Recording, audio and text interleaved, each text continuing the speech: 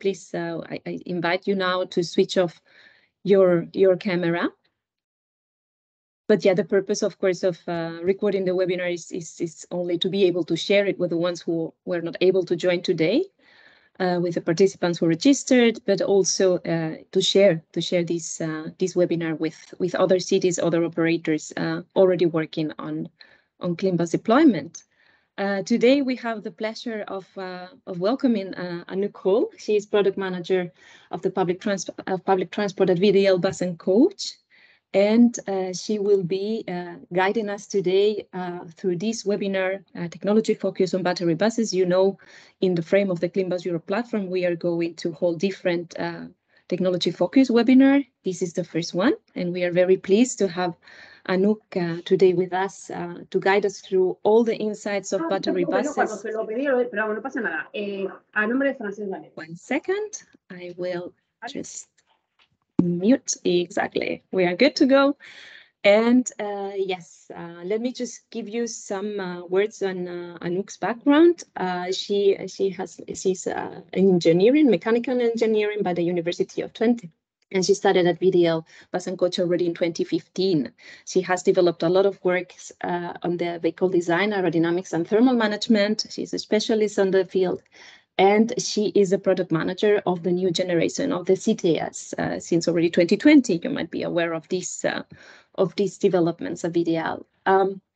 The agenda today, you have received this, but this is basically what we will be discussing today. We will have an introduction to battery bus technology. What are the main vehicle components? Also, advantages and drawbacks. It's always good to have a look to these aspects. Then we will go briefly through the what is the state of the art of the technology, what are the future developments, and also some insights into the battery technologies and safety, which is quite important these days.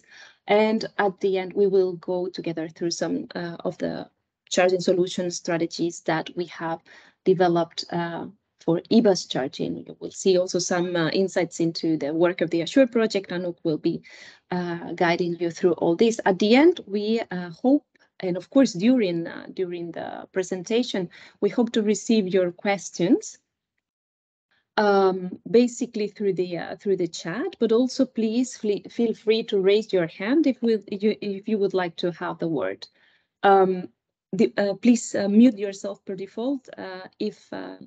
If needed, I will do that myself. But of course, I will give you the word whenever you raise your hand and you would like to make a contribution.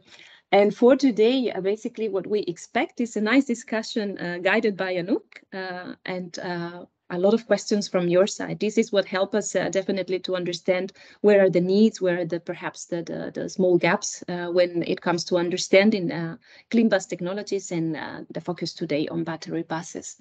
Okay, so I think without further delay, I would like to pass the floor to Anouk and start the presentation.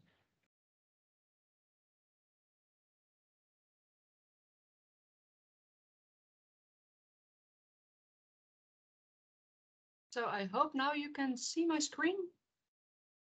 We do. Good, then it works. Well, thanks, Julita, for the nice introduction. Yeah, so as said, I'm from VDL Bus Coach, so I also will use the experience here from the bus development and design to a little bit explain the technologies used in electric city buses. So to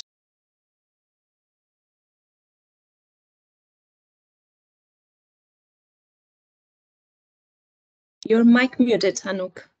Sorry. I don't know what happened. Now it works. It works again. Yeah. So at VDL Bus Coach, we started introducing the electric city buses in 2013. At that time, we saw the first discussions here in the European Union with different countries and customers in the cities that they want to swap to zero-emission public transport. So at VDL Bus Coach, we introduced in 2013 the first electric city bus, which is the picture here on the left on the UITP in Geneva event. And like all of the bus suppliers, the same for us, we took our diesel bus and we took the diesel parts out and we replaced it with electric bus components. So diesel driveline out, electric driveline in, fuel tank out, batteries in. That's how we started off in 2013. It was quite successful. I think, like most of us, our competitors, we now have over 1,000 buses, VDL electric buses in operations all over Europe. You see some examples here, some pictures from the islands of the Netherlands. You see here on in the left bottom, the example, the bus of Cologne. It's many different applications. But of course, after operating more than 1,000 buses in Europe, you get some learnings about our bus. When designing and introducing and implementing an electric bus, you see some challenges. I would like to mention the 4 main challenges when you go from a diesel bus to an electric bus. The first one, here's an example of our electric bus implemented in we call it Amsterdam-Meerlanden. That's the region around Schiphol Airport here in the Netherlands. So that's a quite interesting implementation. But what are the main challenges which we are all focusing, both suppliers of buses and PTO and PTA? First one, we see a challenge with the components. Before a diesel bus, we really used often, of course, the components developed by big truck suppliers for diesel trucks. So we use the diesel engine, we use the gearboxes from ZF, from DAF. And when we switched to electric, suddenly, specifically also in the beginning, these suppliers were not available. The standard componentry was not available. We had to look for a new suppliers and also a new supply chain, also for repair and maintenance, quite challenging. For example, in our case, this is a bus which is shown here on the PowerPoint. We had to use a Siemens electric driveline, a supplier we don't know before for diesel buses. Another important challenge is, of course, the battery. You see here an example. In this bus, we're using a 170 kilowatt-hour battery system, which is fast charging, by the way, but I will come back to it in this implementation in Amsterdam. But the battery brings many challenges. First of all, because we see many different suppliers with many different technologies. Some of you probably are very much interested in battery technology, and every week you can read something different about the new chemistry, a new charging solution, which is also tough for a company like VDL and also for all our competitors to keep on pace on all the developments. And we also learned there is not one technology suiting all applications. So your bus needs to be flexible. And another important challenge which I would like to mention is software. Before, I see someone commenting that he cannot see my slides. Is everybody having the problem or not? No, we see the slides. Okay, then I don't know the problem. Yes, perhaps just log out and log in again. This normally makes the trick. Okay, then I would continue. But the third challenge we see is software. Before, in diesel buses, every component was more or less running on the diesel engine. We had a diesel engine and we mounted all components there. So the compressors, the pumps, everything was powered via the diesel driveline. But now with electric buses, suddenly everything is controlled by software. The software controls when to switch on the driveline, the electric motors, but also the air compressor, the heat pumps. And where we before, VDL, and I think for all our competitors, were focusing more on mechanical engineering. Suddenly we had to get much more expertise in electrical engineering, but mainly also in software engineering, which is a challenge for both PTO, PTA, and bus supplier. And the fourth challenge brings me to this slide. I think this is what we're all facing in implementing the electric bus fleets in the cities in Europe. There is quite tough to understand what is your operation. Before, when we delivered our diesel buses to our customers, we really brought the diesel bus to the customer, we gave them the key and we said, hey, good luck with our bus.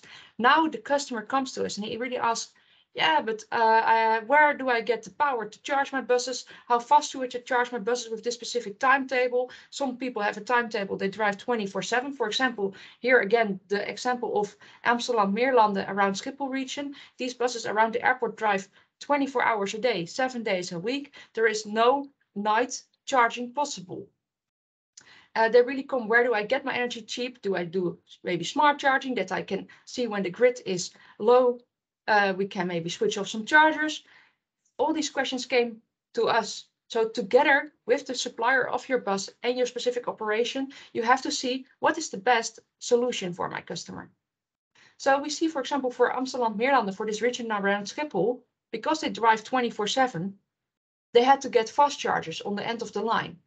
So the bus drives from beginning to end station, and at the end station, we do fast charging with 450 kilowatts for only 5 minutes every approximately hour.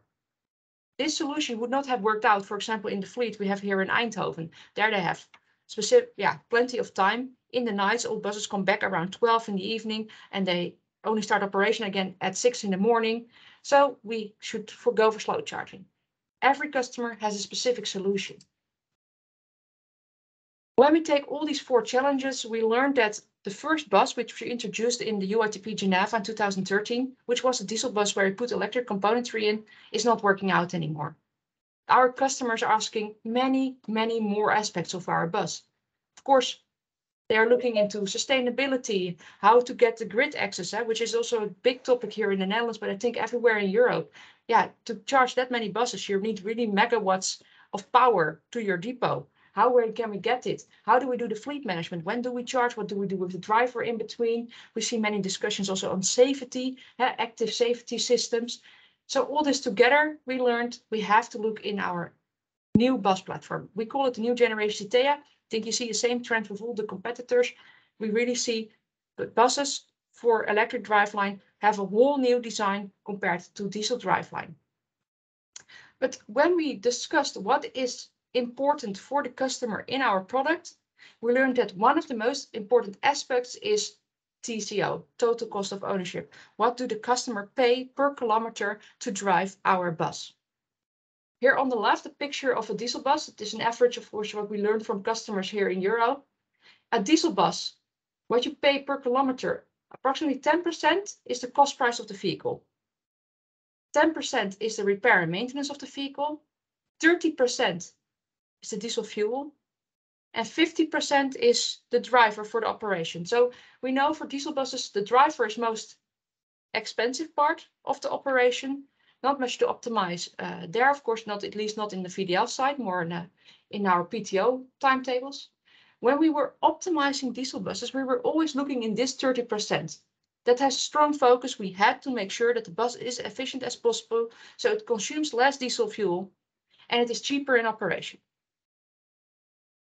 When we go out, by the way, to electric buses, it is looking a little bit different.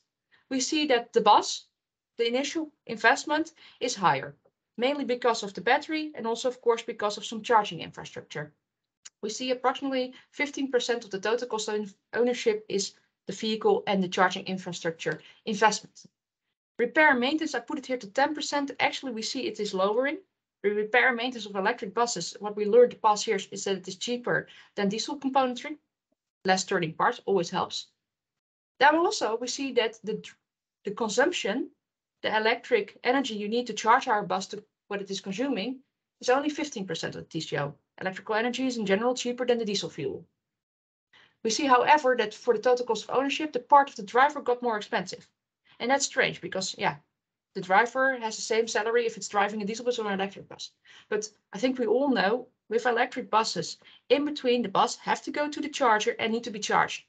So every time when the driver have to bring the bus to the charging or swap a bus or something similar, that is of course wasted time. That is not used to bring passengers around. So during optimization of our bus, we suddenly were looking into optimizing the energy efficiency and the batteries to mainly make sure that you can drive as much kilometers as on one charge and it is charging fast enough to make sure that the investment of the driver is lower. And that's a different way of thinking for us. Something else I wanted to mention was this. I think we all know, but what we learned is that the customers here in Europe, we see, of course, 3 kinds of implementations. We see really customers driving city operation. For example, customer like Berlin or Paris or Amsterdam, they really have low speeds, average speeds, approximately 12, 13, 15 kilometers per hour, short one application. We see customers driving suburban. And we see customers driving regional transport. So regional is really, for example, here in the Netherlands, when you drive from Eindhoven to Valkenswaard. So in between the cities, they have a higher speed. But we saw one solution is not suiting all. We see tenders, city, partly the buses drive city transport, but the next day they drive suburban transport. So it's really important for our bus to understand how can we have one platform driving 3 different types of applications and average speeds. It's really important to understand what is your application to make sure you have the right batteries and componentry in there. So these are the 8, we call them vehicle properties, to summarize which were key in designing and selecting the bus for your application to customers. We see often in tender applications for PTOs and PTAs, demands for driving range, for the driver ergonomics. Important to mention it, I will not mention it much more in this presentation, but we learned that the sick leave among bus drivers in Europe is really high.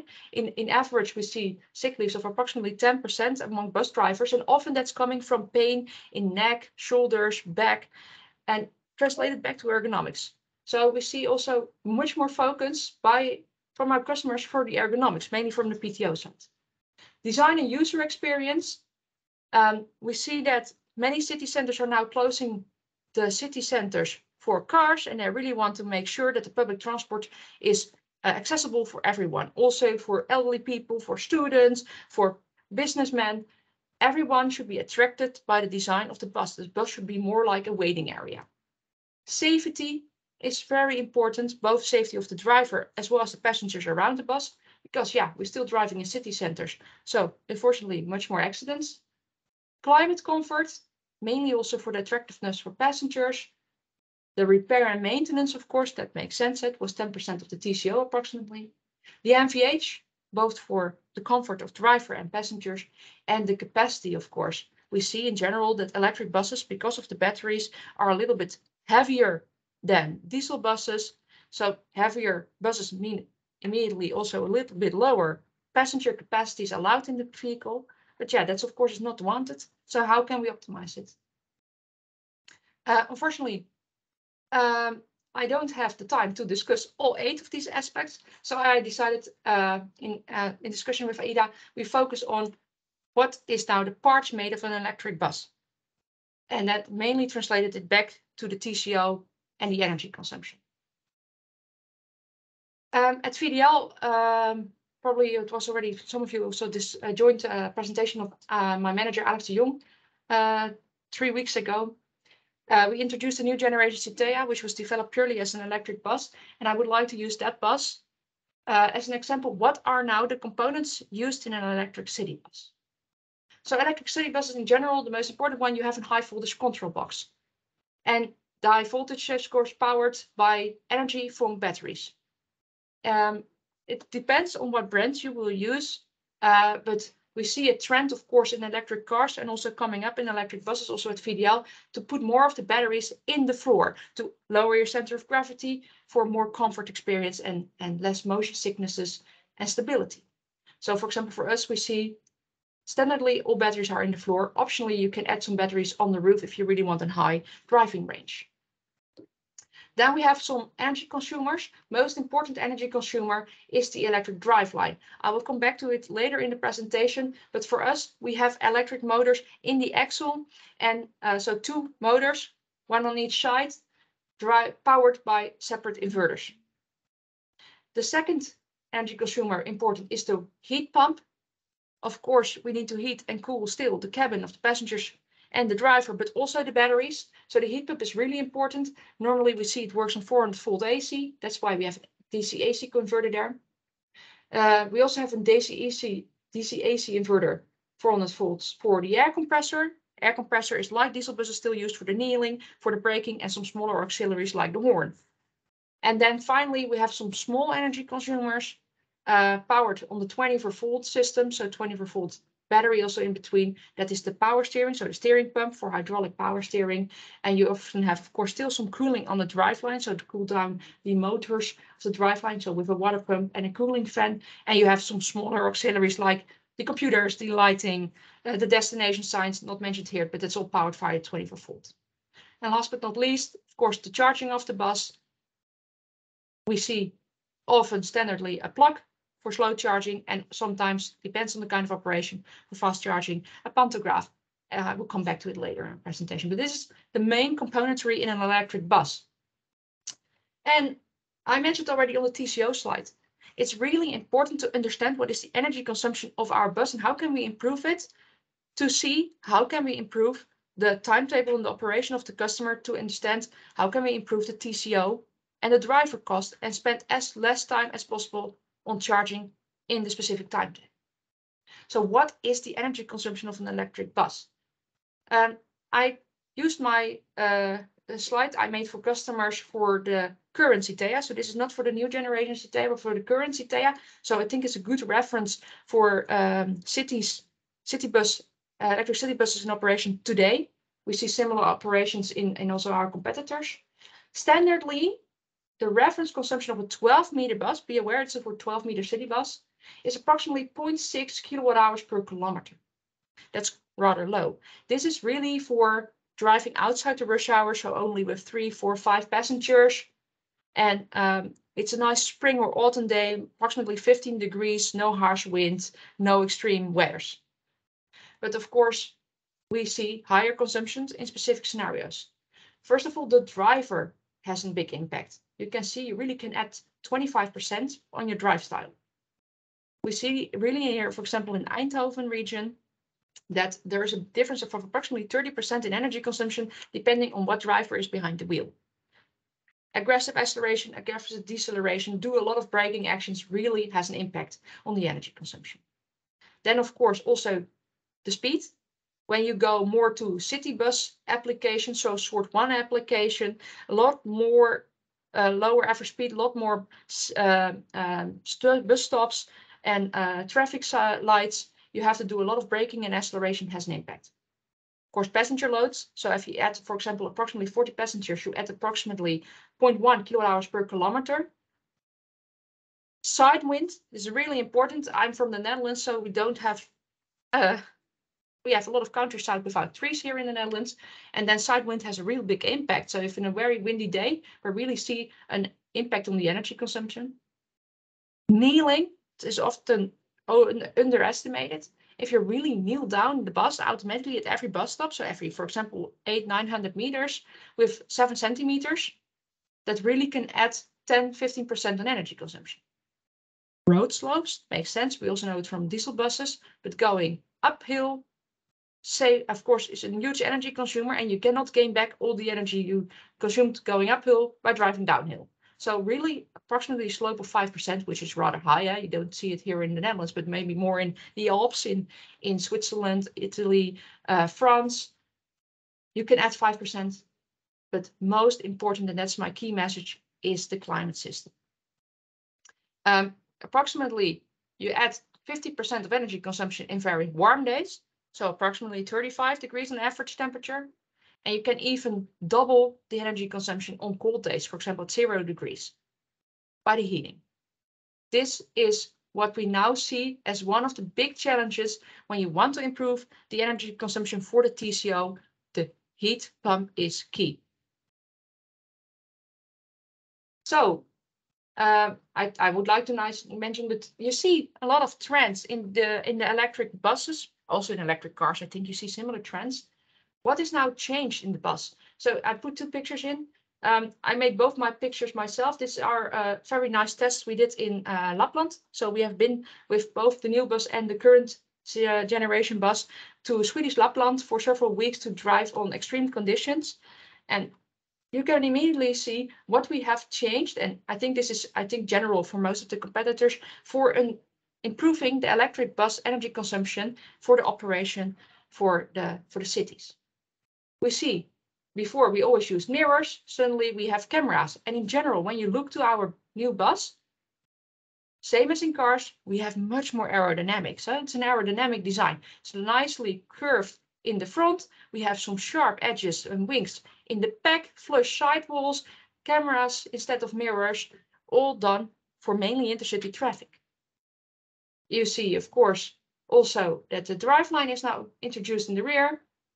And we see that, yeah, you cannot see it in the picture, you have to believe me here, but the batteries moved. Before we had a rather high bus. New bus is approximately 20 centimeters lower because batteries moved from the roof to the bottom, which is very important for the stability, the driveline performance, and also the comfort of the passengers for sickness, motion sickness. But then I said we want to improve the energy consumption of our bus and to help the customers for the TCO. Most important, I just mentioned, is of course the climatization, the heating of the driveline of the bus. Before in a diesel bus, you had the engine, the diesel engine. The diesel engine normally works on approximately 90, 100 degrees on average. Need to be cooled down with glycol, and the heating capacity put in that glycol we can reuse to heat the cabin. That one is unfortunately not available anymore in an electric bus. First of all, because an electric driveline is much more efficient. Diesel driveline has an efficiency of approximately 30%, electric drivelines of 90 to 95%. So no waste heat there. And in general, we cool the driveline of an electric bus on approximately 40 degrees. You need a glycol of 40, 45 degrees, not the 90 anymore. So more or less no waste heat left. So you need another solution, heat pumps or electric heater to warm your cabin. This is what I already showed on the slide before, but really we see on a very cold or hot day, so 0 degrees or 35 degrees, as an example, we see 60% of the energy consumption of our bus goes to the climate system. So more than half of the energy consumption is heating the cabin. Then we can do several things. Of course, you can put more batteries in the bus to compensate for this consumption and improve your driving range. You can maybe invest in a fast charging solution, which is really expensive, both on battery side as well as on the charger side. Or we can really look into how to optimize the bus and your application in your city.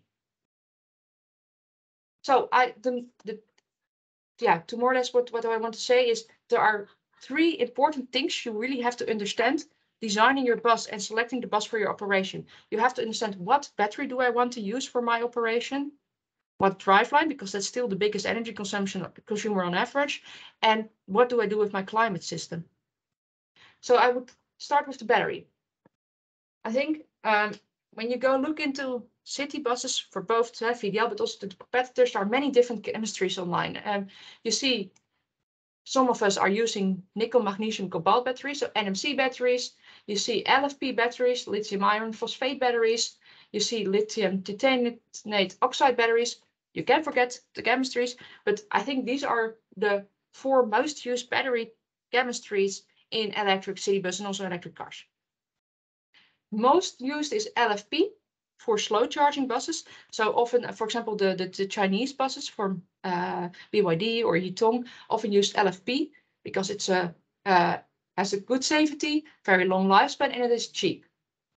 It's cheap for big batteries. NMC is the second most used chemistry. That one is a bit more expensive, but it has a very high energy density, which is key, of course, for us. And it has a better charging performance. It can be charged faster and discharged faster than LFP. So really understand what is your application and what battery do we use. And I can say at VDL, we prefer NMC, mainly for the 2 reasons I just gave you, mainly for the high energy density. So a bit of comparisons on the key figures of the 3 chemistries most used, which also at VDLs were used. We see LFP and NMC are mostly used. NMC has a bit higher energy density, mainly also the volumetric density, and can be charged and discharged a little bit faster. Mainly the 1.5 C for charging is important for us. So at VDL, but I think there's not one solution fixing all, but VDL, we now at the moment prefer NMC.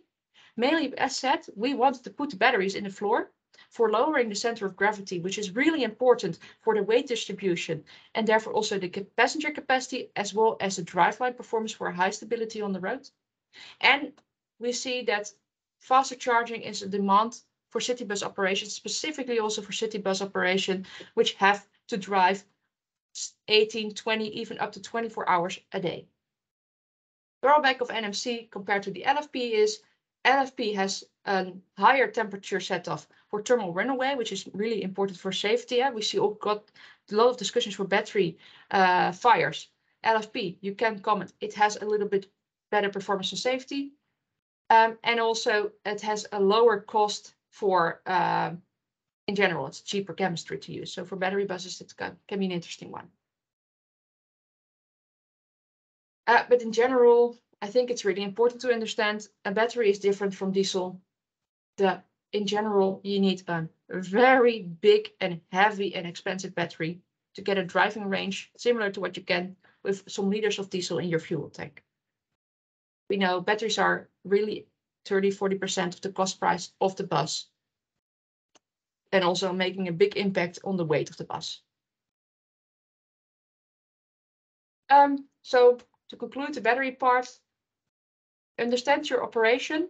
A large battery can give you, of course, a very big driving range, which is nice for some applications, but understand, do we really need it for my timetable and do the charging in between? Because a large battery also means automatically a lot of weight in the bus and a lower passenger capacity. Also, the other side, a smaller battery gives you, of course, a lower weight and a lower cost price, so better passenger capacity, but of course demands often a fast charging solutions to still have a decent driving range, which is quite an expensive investment. In general, be aware also for batteries, there are two important things. A battery, of course, degrades over time. You know it also from your mobile phones and your laptops. The older it gets, the poorer the performance of your battery. You need to charge it more often. The capacity is degrading. It cannot be charged as fast anymore. So understand your operation and when to replace the battery. Of course, the bus suppliers like VDL can use support you on this. We know the figures of the batteries, but be aware of it. Then I said the biggest energy consumer of our bus is driveline. And when you look into VDL, but also in the competitor buses, we see three different types of driveline used. Some of us are using a central motor. A central motor is a nice one. It is a low weight in general. It can have often a very good energy efficiency, but it is some challenging because you need some gears in between, differentials in between to still power the wheels, which also gives us more noise.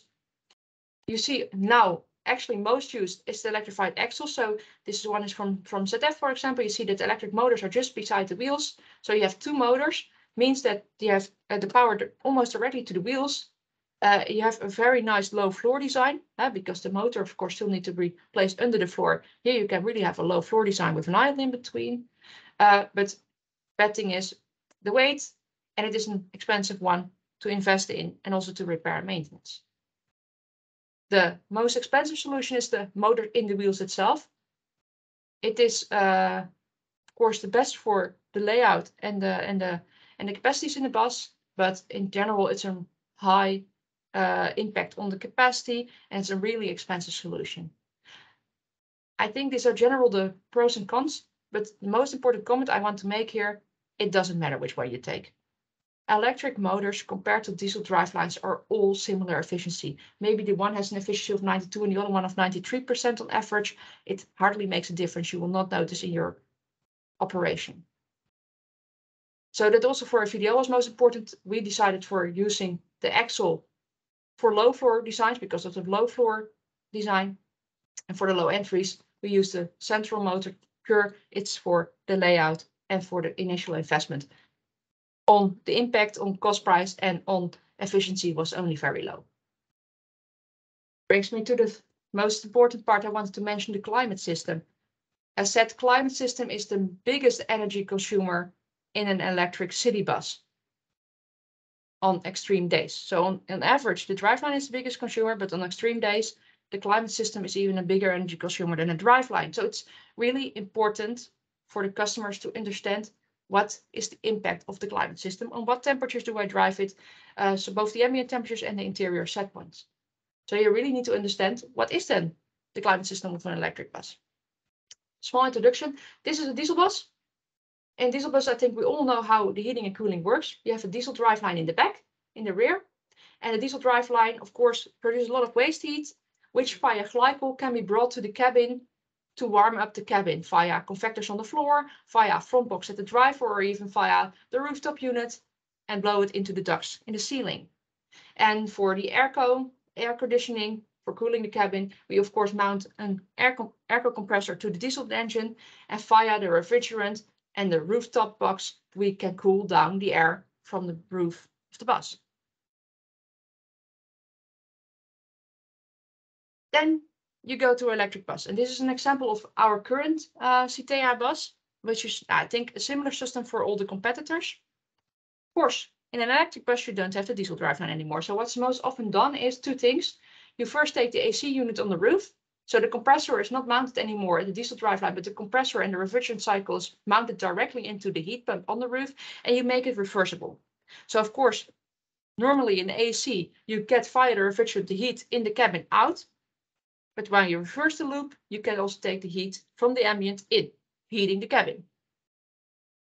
Drawback of that, of course, is the system is mounted on the roof. Perfect for AC, from air conditioning, you want cold air coming from the roof. But for heating in general, heat is rising, so you want heating to be done mainly from floor level. Not be done with the heat pump, at least not for most current electric buses. Therefore, we replaced the diesel engine with either an electric heater, so a water boiler, you know, from your home, or either a diesel fuel heater, the babasta, which is heating still some glycol, and that glycol is then heating the bus via the convectors on the floor or the front box. The drawback is this heat pump, because it has a refrigerant cycle, is rather efficient. It has a COP, a coefficient of performance of approximately 2 to 3. So 1 kilowatt of electric energy in, you get 2 or 3 kilowatts of heating or power, cooling power out. The electric heater is electric, so zero emission, but has a very poor performance, a COP of 1 kilowatt in, 1 kilowatt out.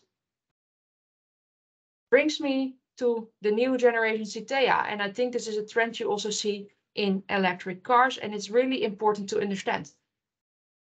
Why do we need the heat pump directly blowing air in the ducts? That's something you know from ACs, from diesel buses, but it's not necessary anymore for electric buses. We have to understand it. So what we have done at VDL is we designed a heat pump with a very small refrigerant cycle. We don't make it reversible anymore because every FOV you put in between is energy losses. So heat pump is there. Heat pump has a refrigerant cycle, and on one side the condenser, and on one side the evaporator. We both connected them to glycol. So on one side you take heat from the glycol and you produce cold glycol, and on the other side you put the energy in the glycol and you produce warm glycol. So you have continuously heating and cooling power available, and you bring to where you need it. You can bring it heating the hot glycol to, for example, the convectors to heat from floor level, to the driver's cabin to warm up the driver's cabin. You can bring it to the roof.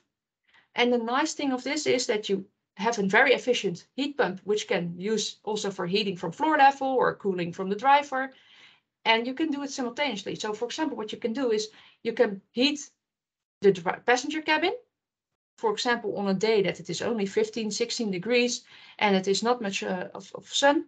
It can be rather cold in the passenger cabin because you open your doors often, but the driver still has some sun on the windshield and it has a closed compartment. That one maybe wants some cooling. That can be done. You can do heating and cooling on the same time. So I think this is a trend you will see much more often in electric buses. Of course, the heat pump needs to be efficient to save some energy on heating and cooling, but two things which you should keep in mind, of course, also the insulation of an electric bus is really important. You know it from your home. I'm not sure if some of you have some discussions of, do I need double glazing? Do I need single glazing? Should I invest in extra insulation in the floor? In general, for electric buses here in Western Europe or Nordics, yes. We standardized, for example, on double glazing. It's worth it. You really can earn back the investment, also on the extra weight and saving some energy in heating. If we go for Southern Europe, so Spain and Italy, maybe a little bit different discussion because you focus more on cooling, but the rest of Europe, yes. And also be aware of the impact from your own application, the temperature set points. You know, the discussions from your home, probably in the winter as well. Putting your heating 2 or 3 degrees lower saves a lot of energy. Also, that gets more important in electric buses. Understand what is really comfortable for your passengers. And I'm convinced that in general in city buses where passengers are only there for 10 to 15 minutes on average and still have their coats on in the winter or have shorts in the summer, you don't need the similar set point as in your office. or your home. So someone's putting a question, where's the Webasto here? So me, personally, you don't need it. In general, we see heat pumps can be operated from -15 to +50.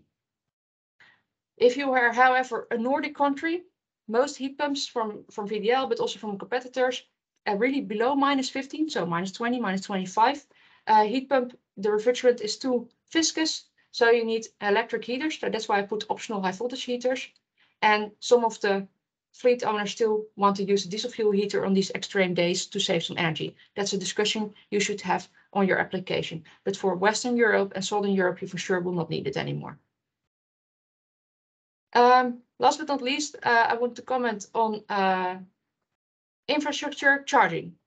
I said for TCO, you want to make sure you have an efficient heating system, efficient driveline, an optimal battery solution for the best driving range and timetable operation to spend as less time on charging and save on driver cost. But of course, you need to understand also how to charge my bus then. I made an overview of all kinds of charging solutions here used in electric buses. Of course, we see both charging, conductive charging, as well as inductive charging. You see still some, for example, when you go to China, still some often used battery swapping. So instead really charge the battery in the bus, you just take the whole battery out and replace it with a fully charged battery, or even bus swapping. That's what we, example, saw when we started the first operations in 2014 and 2015. You take the bus out of operation temporarily to charge it and get the fully charged bus back in. But it is rather expensive. So often we see charging from the battery in the bus itself can be done statically. So during the bus is parked, can be done dynamically with in-motion charging. In-motion charging, however, demands a very high investment in the infrastructure, for trolley buses. So if you have the infrastructure, that's very nice. You have already made the investment. But in general, we see with our customers that it is too expensive to invest in it. So we see most customers use the manual connection or the automated connection. Manual means you really have to plug in into your bus or into your car. We see AC and DC charging, or automatically we see either often pantographs moving up or down. So pantograph moved on the roof of the bus going up into the charging hatch, or an inverted pantograph so that you have roof bars on the bus. So from an infrastructure side, pantograph coming down on the bus. You even see some robot arms now in development and underfloor charging. I think it's really important to understand what is the charging power I have available from the grid and what is my application in my timetable. We see most used in electric buses are the plug, always DC charging, so the CCS type 2 plug. And we see often pantographs used for fast charging. So plug for slower charging, pantographs for faster charging. Both roof-mounted as well as inverted pantograph are often used. And for trolley buses, as said, in-motion charging is relevant. Most used for electric buses are these four. First, the plug. I think the plug, as in cars, for slow charging is the cheapest solutions by far. So for charging a bus, for example, an application, I can give an example here for the Line, which is a big customer for us here in Flanders, in Belgium. They often, most of their buses come back into the depot between 12 in the evening and 6 in the morning. They have plenty of time to charge the battery, and then the way cheaper solution is to plug it normally. And you have two types of plugs. We have plug charging up to 200 amps. That is the standard plug you also know from cars. So you can do approximately 150 kilowatt charging with that plug maximum. You can even get a plug which can charge faster, up to 500 amps, but you need an actively liquid cooled plug, which is a little bit more expensive on both bus side as in infrastructure side. So really understand what is my time and my grid power available for deciding on what plug to use. And then you have the two pantographs. We see inverted pantographs, so charging on the infrastructure part side, and the pantograph comes down onto roof bars. This has the initial investment normally is lower, so you only need one pantograph for multiple buses. Of course, you have also the risk in repair and maintenance. When there is damage on this one pantograph, your whole fleet is down, not only one bus. So that's why we still see most customers demand a pantograph mounted on the bus side, so going up to the charging infrastructure. So in case there is something broken, you only have to take one bus out. That's normally acceptable, but it depends on your application. And we see now more and more also in France. I think it's a development also led by Alstom. That one is a pantograph more coming from the roof. So it is less ugly in your infrastructure. Be aware that the infra-mounted pantograph as well as the underfloor-mounted pantograph demands Wi-Fi communication. In general, as said, there's not one solution fixing all. We see that VDL, but also our competitors, we support several solutions, plug charging, both the cooled plug and the not cooled plug with different powers. We see pantograph, inverted pantograph, even the underfloor pantograph. Really understand from your city, what is my timetable? How much time do I have in between to charge my batteries? Where connection do I have available from the grid? Can I really have a high power access for example, a 450 kilowatt charger, or can I only get access for 150 kilowatt chargers? What is my grid balance available? In general, also understand there are some norms.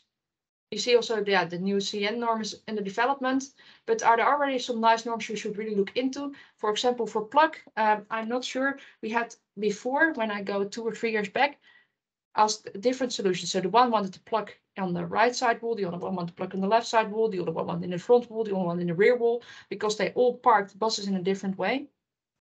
And the VDL said, no, that is really confusing. With one time you get a VDL bus, and that one has the plug in the front, and then you get a Mercedes bus, and that one has a plug on the right, and then you get another brand that had the plug in the rear. We don't want it. We standardize. Everyone should have the plug on the right side wall above the front axle, because that's where the driver leaves the bus and immediately can plug in the charging infrastructure and don't walk around the bus anymore. So that is standardized by the VDL. Also, the standardized the pantograph position. All buses now have the pantograph above the front axle, so it's easy to maneuver your bus in the right position to get the pantograph into the hatch. Really look into that. That's really quite nice developments. And also you see a lot of developments coming from the Assure project. I think Aida can tell much more about it than me, but I really standardized the protocols, the connectors, the positioning. I should really recommend look into the reporting. All this means that you have to select what charging you want to use, pantograph or plug, but whatever bus you buy, whatever brand you buy, we should have a similar solution which can be used in your infrastructure. So the last slide to conclude, there is not one bus or one charging infrastructure or one solution meeting all the demands from all the different cities in Europe.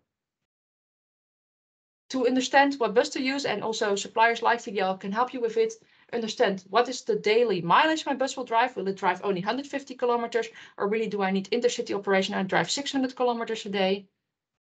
What is my time in between for charging? Have I the buses back in the depot in the night, and the rest of the day I have continuously driving, or do I have peaks in the rush hours and have I some time in between the rush hours to charge my buses? Understand your timetable. How vulnerable is everything for delays? So it really depends on countries I see, but for example, in the Netherlands, the schedules are really, really tight.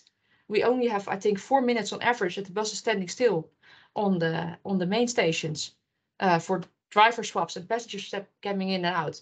So there is hardly, when you have a small delay in charging, immediately the timetable is hit.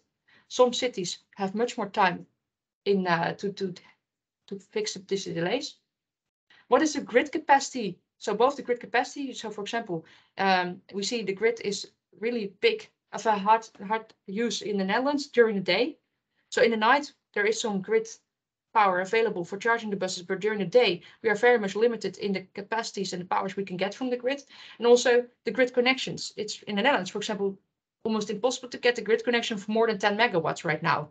So you can have a big fleet with fast charging buses, but you cannot get the grid connection. So I really understand what is my grid capacity and connection I can have.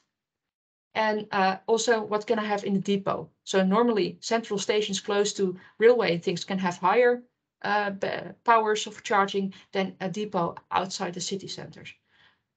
understand these 5 things are really important, and then you can really look into the suppliers to understand what is the battery chemistry and size I want to use, what kind of charging infrastructure do I want to use, and what is the energy consumption of my bus for the TCO, making the timetable.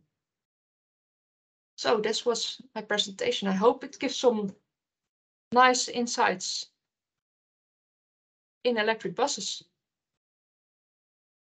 It has been a fantastic presentation, super complete, Anouk. Thank you very much. I hope our participants have some questions to share now with us. Just please don't be shy and raise your hand, or just let us know if you have any comment also. We are also keen on discussing whatever topic you might have in mind related to the technology. Christoph, please go ahead.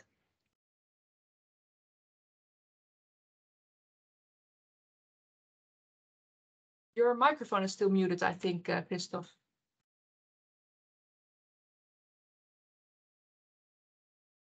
It's quite unstable. Yeah, now we can hear you. Thank you. So good to see you again.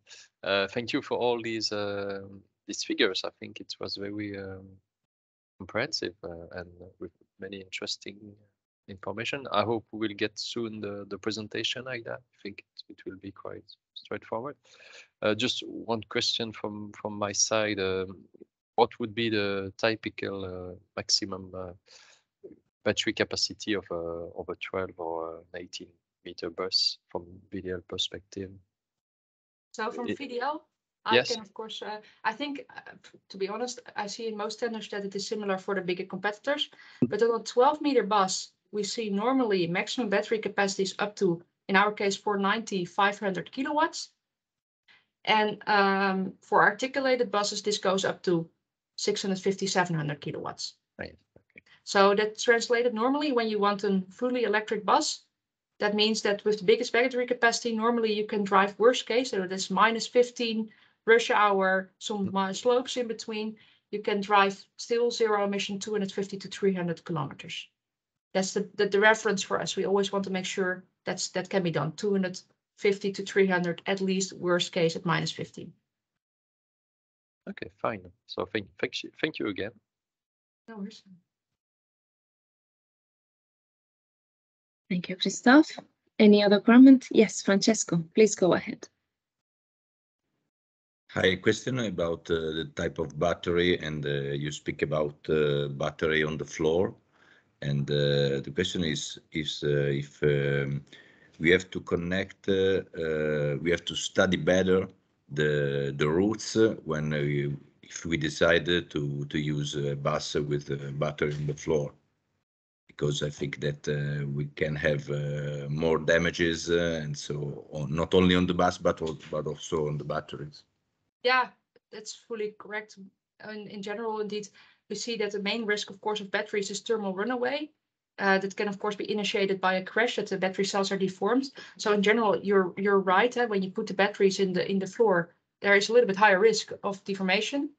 I think it's also important from the vehicle side to understand that the batteries are really covered in a very strong position. So for us, for example, we have made the rollover standard. We have very strong sidewalls and housing in between. Also, the housing should be watertight, because also when there is a tunnel or something which is flooded by water, that batteries are not filled up with water.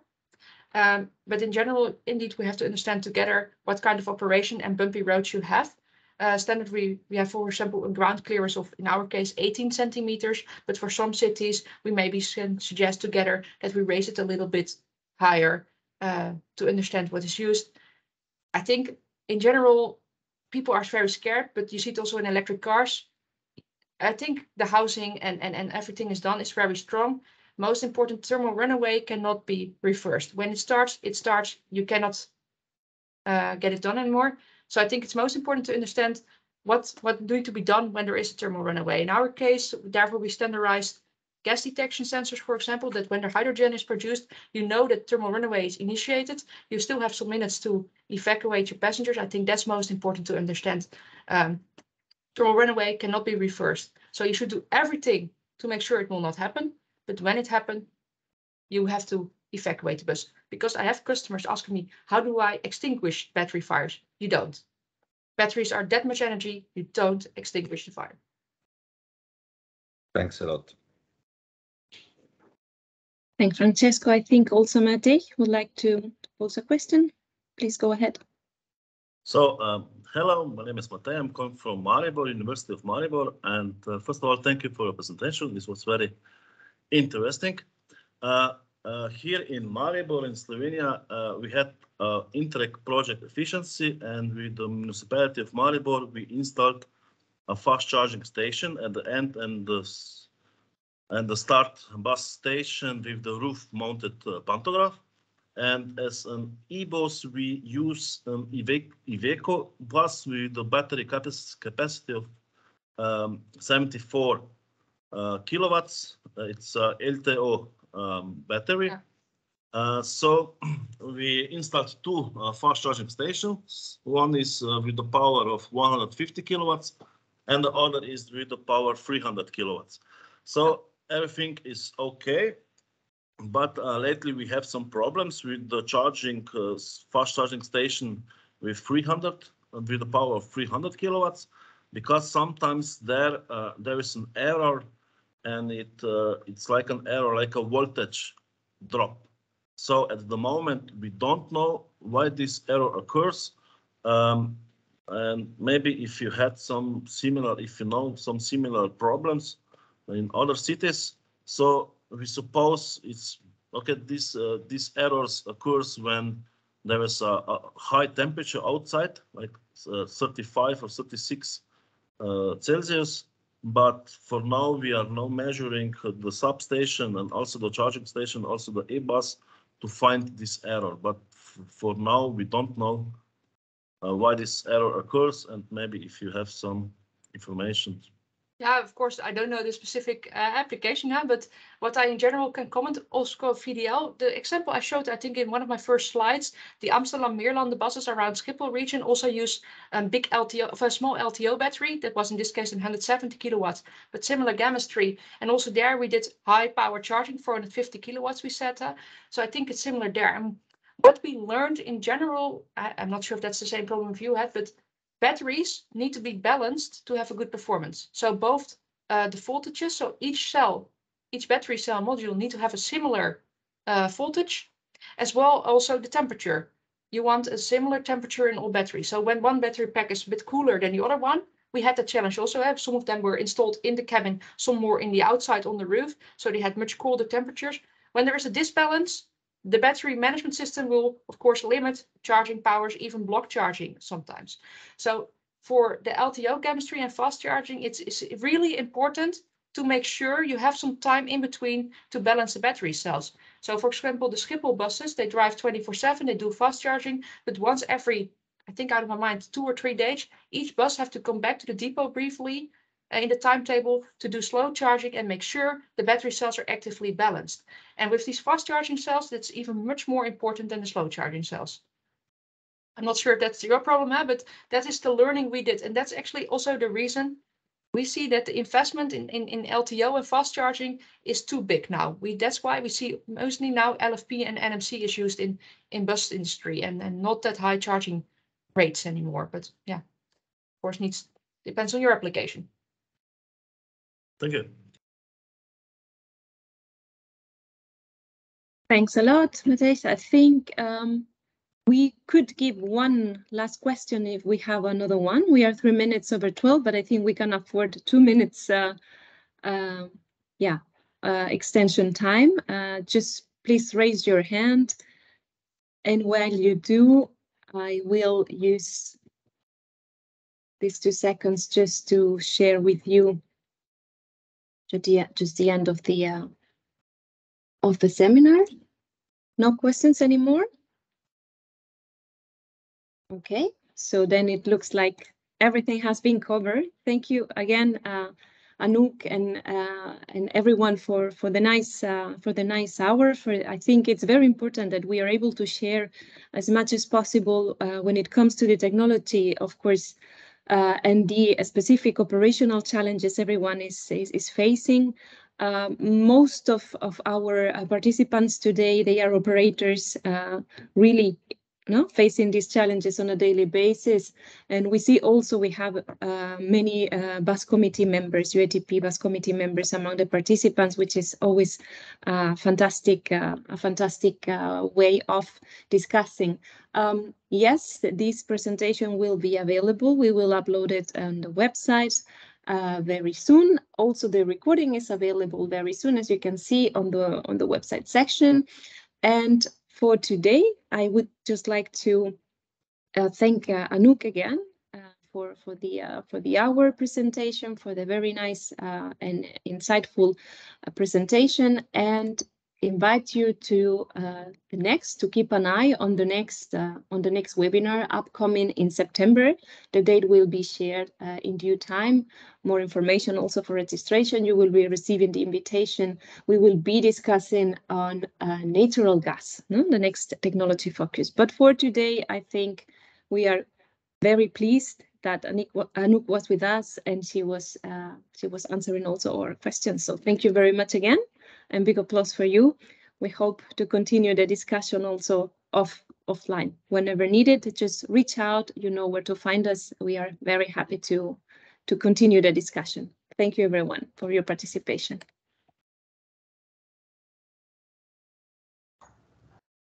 Bye-bye. Bye-bye, everyone. Have a good end of the day. Thank you. Thank you. Bye. Thank you. Thank you. Bye-bye, you all. Bye. Thank you. Bye.